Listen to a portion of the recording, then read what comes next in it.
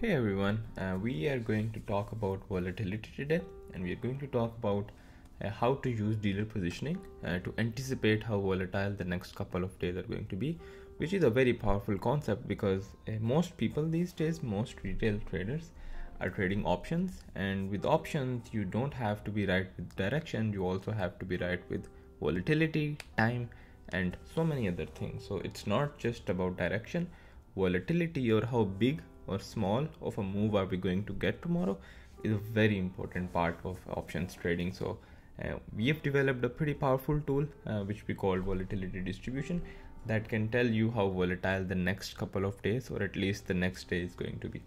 So let's dive right into how to actually go about finding the volatility distribution of tomorrow. So we have the dealer Greeks build-up chart, which shows you deltas, gamma exposure, vanna exposure, and charm. And if you don't know what some of these terms are, I'll link another video on dealer positioning where we go into details on what deltas, gamma exposure, vanna exposure is. So please watch this video. For the purpose of this video, I am going to assume that you understand what delta, gamma, vanna is. And so we have all these different first order and second order Greeks, and we have this S&P's price here. I have the S&P's SPY's options summary dashboard open. So we have the stock price, and then we have the values for these different Greeks over the last 1 year, and then we are charting these together just to see how well they are correlated and how well they cause different movements in each other. But this chart is not that clear, and it's very hard to tell how these bars are impacting the price, which is why we have the next three charts. So these charts are a lot more reasonable and they are a lot more understandable. So when we are talking about deltas alone, because as soon as we buy or sell an option, dealers are on the other side of that trade and they're going to hedge right away, which is why deltas are always hedged. So deltas are not going to solely cause some volatility or cause some move tomorrow. They have a correlation with how price can move, but they are not directly correlated with volatility. And since the purpose of this video is just to predict how volatile or how big of a move are we going to get tomorrow, what we actually want to look at is gamma exposure. And gamma exposure, the reason, and so when I'm saying gamma exposure, why gamma exposure? So when we are looking at a dealer positioning and its correlation with price movements, and when we're doing that, we want to see a clear relationship between those two. So let's just pull up delta. So if we have a delta, so each bar here is a future price and the corresponding delta here. So let's say at this delta, very positive delta, this would probably be here, where normalized delta here is very positive. What happened in the next 1 day? If you want to go to next 5 days, next 1 day, actually let's do 1 day. So what happened the next 1 day when we had this big bar? And what happened there was the next day the move was about 0.42%.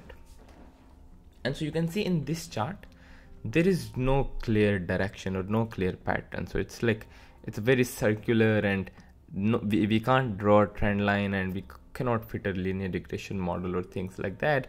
It's a pretty random chart, and we never want that when we are trying to make predictions. We do have a slight correlation, but it's still not that high. So that tells us that just by looking at it visually, there is no clear pattern. So that's the first reason we are not using deltas. There is a more logical reason, and that's dealers are going to hedge their deltas right away.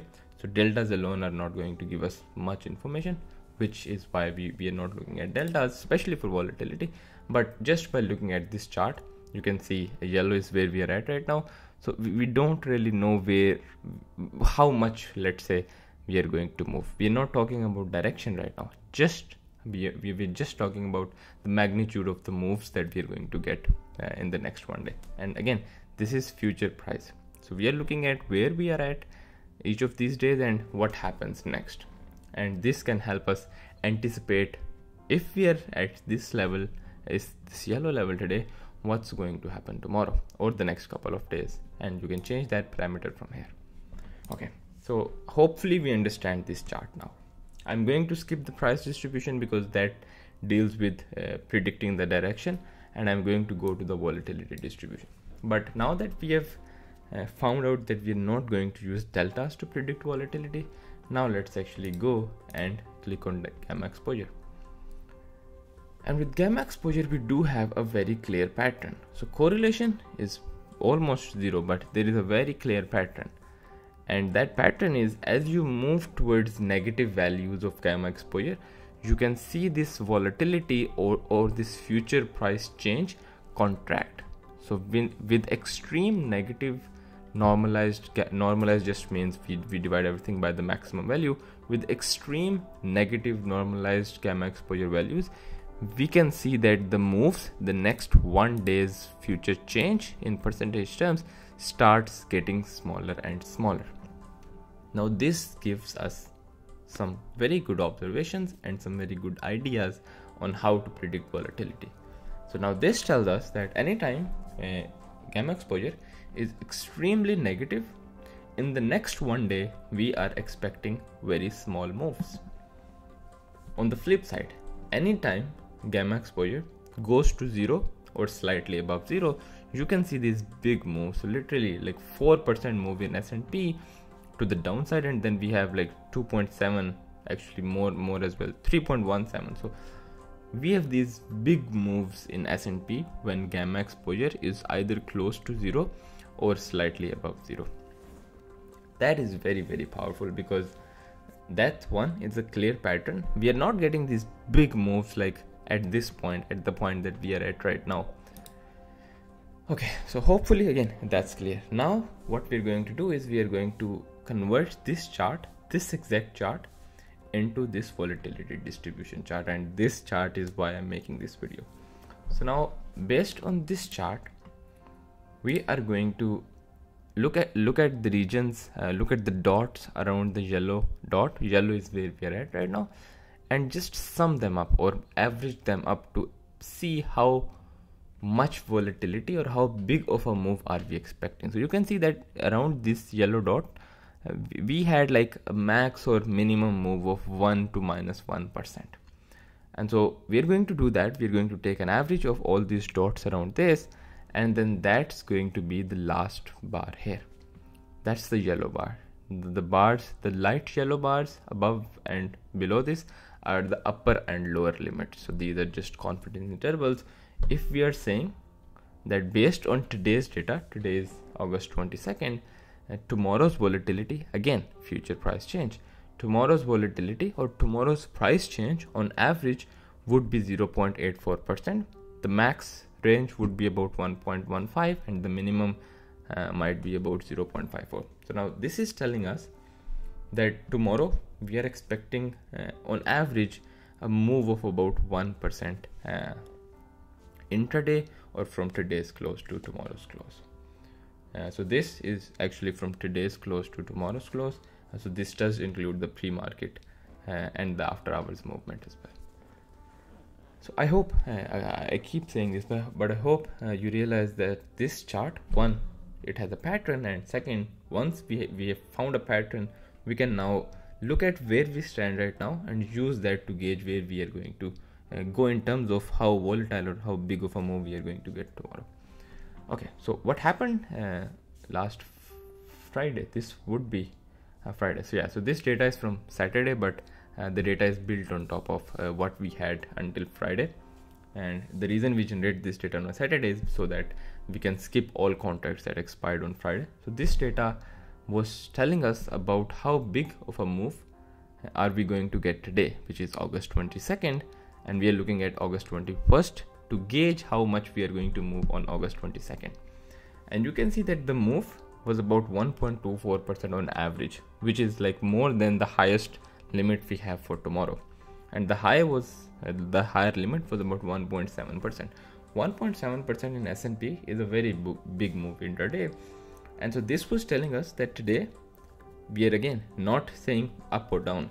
We're just saying today we are going to get a big move up to about like 1.7 1.8% at max, and then even on the lower end at least about 0.8 or 0.9% intraday move. Again, that's very powerful because we were expecting a lot more volatility today, and anytime, this is a rule that every trader should know, anytime we have more volatility, there is more reward and there is more risk. And traders typically want to go to markets that have volatility. So volatility is really good as long as you know what you're doing. So once we know how volatile tomorrow is going to be, we can position ourselves for tomorrow. For instance, if volatility is going to be slightly lower tomorrow, then we can at least decide that we are not going to go into big positions tomorrow, because there might be some choppiness, there might be some mean reversion. So we just want to avoid losing money to time or to theta or to other factors. So that's again very important to know. So I hope at least by now you understand how we are generating this chart. These bars are from some previous dates, just to show you what volatility levels were in some previous dates. So I hope, again, we are going to skip the price distribution for this video, but I hope the Greeks correlation and the correlation of the price change, the future price change with gamma exposure and the volatility distribution charts are now clear, and I hope you can start using them to sort of gauge how big of a move are we going to make, and then make plays based on that. If you have any questions, please feel free to post them in comments. I hope this was a useful video to you. I'll see you guys around.